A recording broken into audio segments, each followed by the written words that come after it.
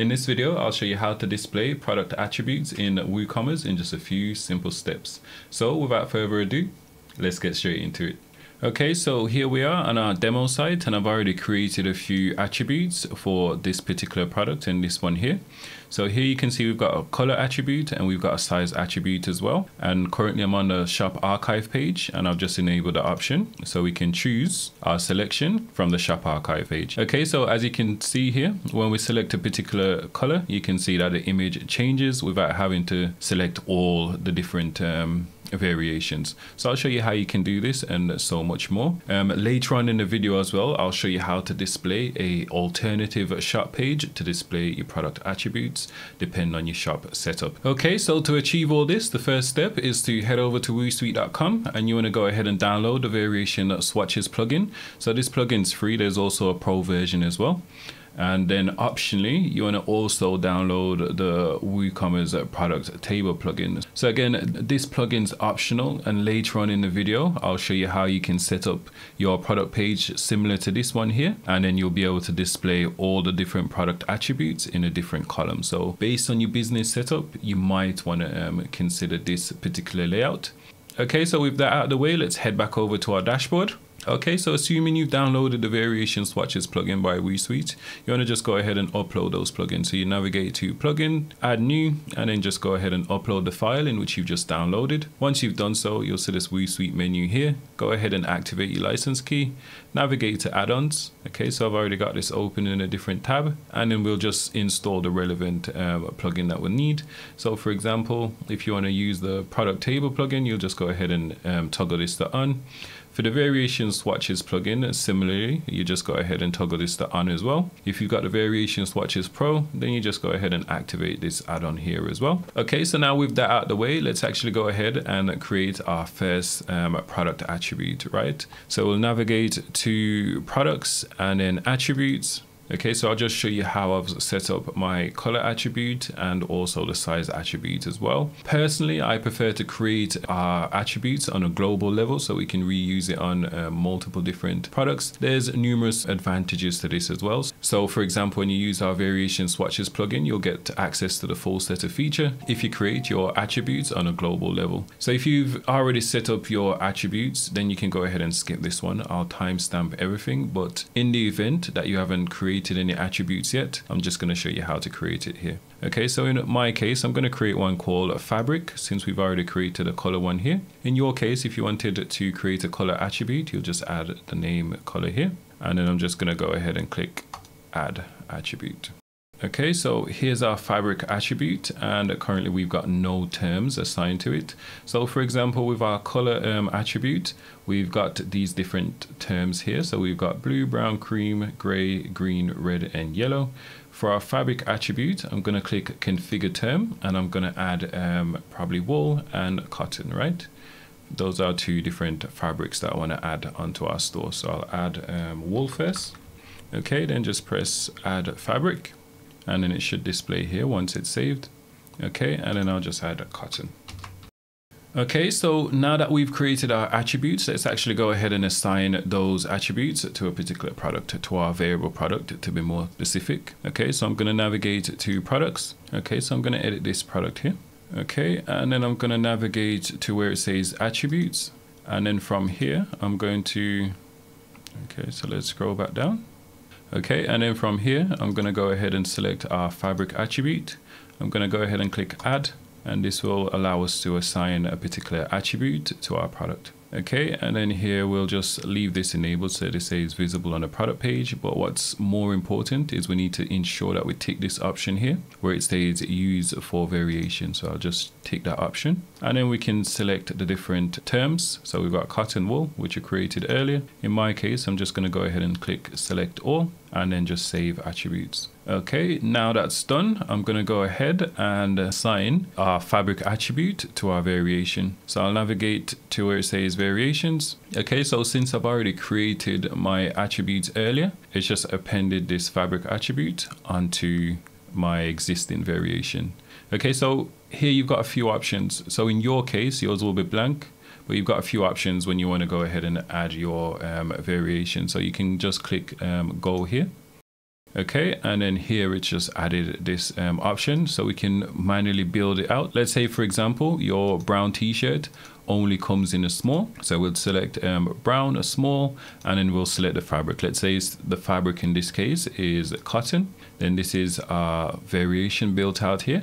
And then you can just click go again and then just manually just build out your variations. Or you can go ahead and click create variation from all attributes. And then this will basically add as many different combinations as you can with the existing attributes which you've enabled here. So for example, for my color attribute, okay, so instead of using all the different colors, I've only selected brown and cream here. Okay, so if we were to click the option in this variation tab where it says create all variation from all attributes, then it will basically take the brown and cream term here. It'll take the sizes which we've enabled here. And it will also take this fabric attribute in which we've created here and then create all the different possible combinations that you can with these particular attributes. But as I said, if you wanted to just manually build it out yourself, you just go ahead and click go, and then you'll just manually just add the different variations which you've got available. Okay, so I'm just going to go ahead and delete this option here.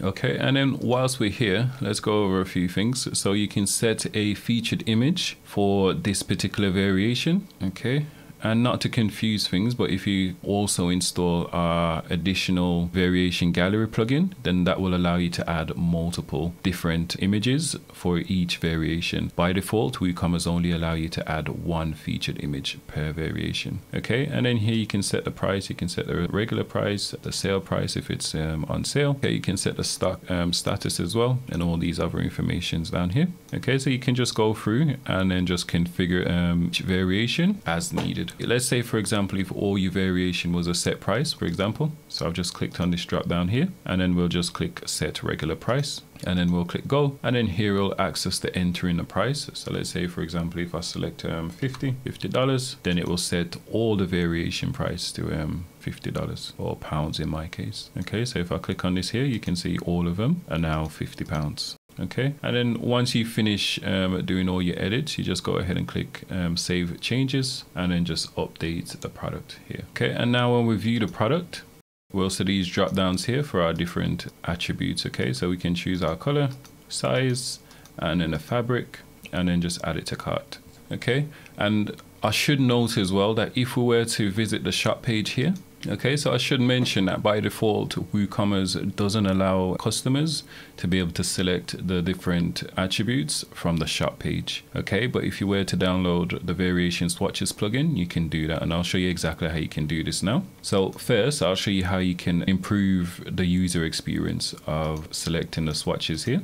Okay, so we'll navigate back to our dashboard, and then we'll navigate to WooSuite and then variation swatches. I've already got it open in a different tab. We've got a few options, so we can enable the color swatch, image swatch. I think to better explain this, let's navigate over to WooSuite again, and this will explain it better. So we've got the option to automatically convert our variation featured image into a swatch here. So here we've got this backpack, and as you can see, instead of saying black, blue, or green, you can see the actual image of that particular variation. Okay, so that's one option. You've also got the option to just enable a color swatch, a label swatch. You can add dual color as well. There's also an option to show a radius button, and loads more. Okay, but that should give you an idea of the different look and feel you can have. So as I said, you've got the color swatch, image swatch. For this example, I'm just going to convert all our drop downs into the label swatch. Okay, so I'll just enable this option here, and then from here you just select the attribute in which you want to convert into the label swatch.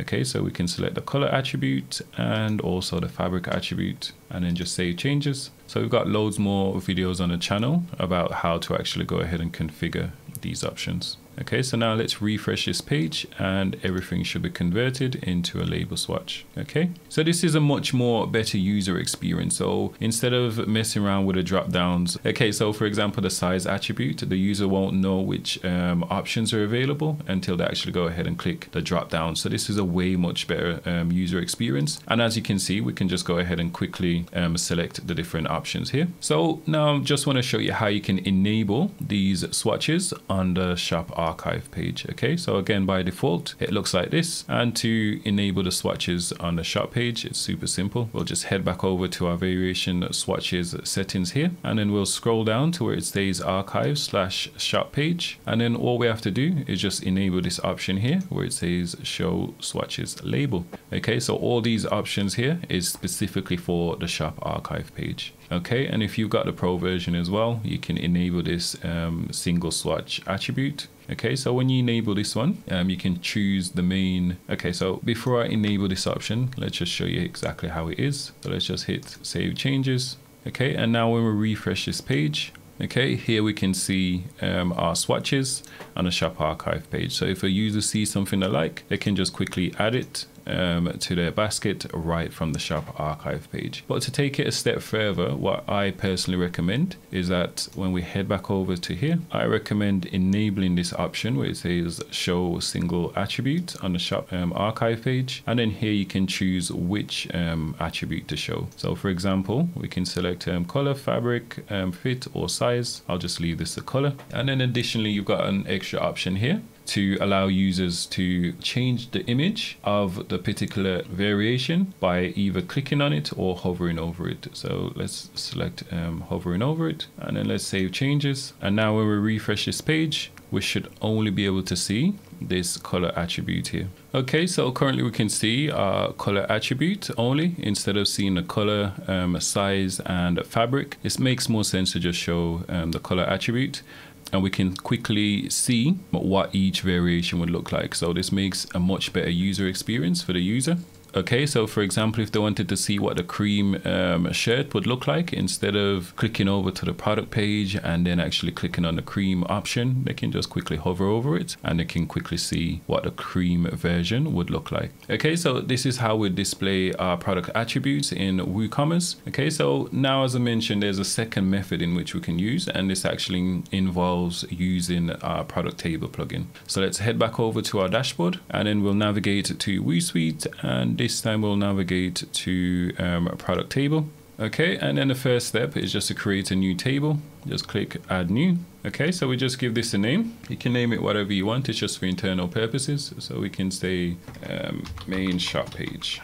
Okay, and then we'll just navigate down to where it says order form information, and then here we just want to drag and drop a few different columns. Okay, so just so this makes sense, let's navigate over to the product table page. So here you'll have a better idea of what we're actually doing. So I'm going to create a similar setup to this one where you can see different columns, right? So you can see all the product image here, all the product name here, categories, product size, and so on. So this is what I'm currently setting up. Okay, so first I'm going to drag and drop our product image, product name, a short description, and the price, of course. And we'll also add a custom attribute. So we'll just click custom data here, and then we'll click this pencil icon, and then for the data source we'll select custom taxonomies, and then we'll select our color attribute, and then just click update. Let's X this off, and then I'll go ahead and add another column for our custom data. And then this time, so I'll select custom taxonomy again, and then this time I'll select size, product size. Just click update, and then we'll X this off, and then this time we'll just add a add to cart button here. And I think that's it for now. So we'll just leave everything as default, and then we'll just go ahead and select where it says order form control. We'll enable product filtering, and we'll set it to custom. And then for this one, I'm going to type categories. So if you click this link here, this read more link, you'll see a list of all the different filters in which you can use. So I'm using categories to allow customers to filter by categories, tags, attributes, and let's remove this sale. If we add that sale text there, then it would allow users to filter products by items on sale. Okay, so I'm just going to hit save changes. Okay, and then now I'm just going to head back to the main settings area, and we'll go ahead and select this product table as our main shop page. So it says shop pages here. I'm just going to go ahead and select this product table in which we just created and set this as our main shop page. You can do the same for the product category, which makes sense, and a product tag as well. So you just go ahead and select the product table in which you just created. Okay, so now let's hit save changes. And now when we visit our shop page, it will now have this product table design. Okay, so we can quickly filter by categories. We can filter by a particular color, fabric, and so on. Okay, so whilst we're here, let's go ahead and actually add a reset link here just to improve the user experience. So let's navigate back to product table, and then I'm going to edit this product table in which we just created. So I'll just click edit here. Okay, and then we'll navigate down to order form control, and then we'll just enable this option here which says reset button. Okay, so let's just save changes, and now when we refresh this page we should have a reset option. So now when we make our selection, we can just quickly reset it. And I've just noticed that our custom columns are not showing. So let's head back over to our product table and just double check that the settings actually saved. And then here we can see the product color. Okay, so we can see the different options which are available. And then one last thing as well, which I think is worth mentioning. So here for our variable product, it's actually got a select option button here. So instead of displaying that, so we're editing the same product table which you created earlier. So now let's navigate to bulk add to cart, and then we'll enable the Ajax add to cart behavior. We'll enable the quantity picker as well. And then for the variation settings, instead of linking it to the product page, let's actually show it as a drop down list. Okay, and then just let's hit save changes. And now let's refresh this page. Okay, and now here we've got the option to actually go ahead and select the variation in which we want to purchase. So for example, we can say brown, large, let's say cotton, and then we can just add this to cart. This makes for a much more user-friendly experience, and depending on which sector you're in, you might want to switch your default shop page to this product table layout. Finding products is super fast. If we wanted a top, for example, you can instantly find it. We can reset this option. We can reorder it by price. As you can see, everything's done instantly. Same with the name. We could add a SKU code as well, so users can search via SKU code, and so much more. And that's how you display product attributes in WooCommerce in just a few simple steps. If you enjoyed this video, please like and subscribe for more videos like this. And if you've got any questions, leave in the comment box below or reach out to support and we'll get back to you as soon as possible.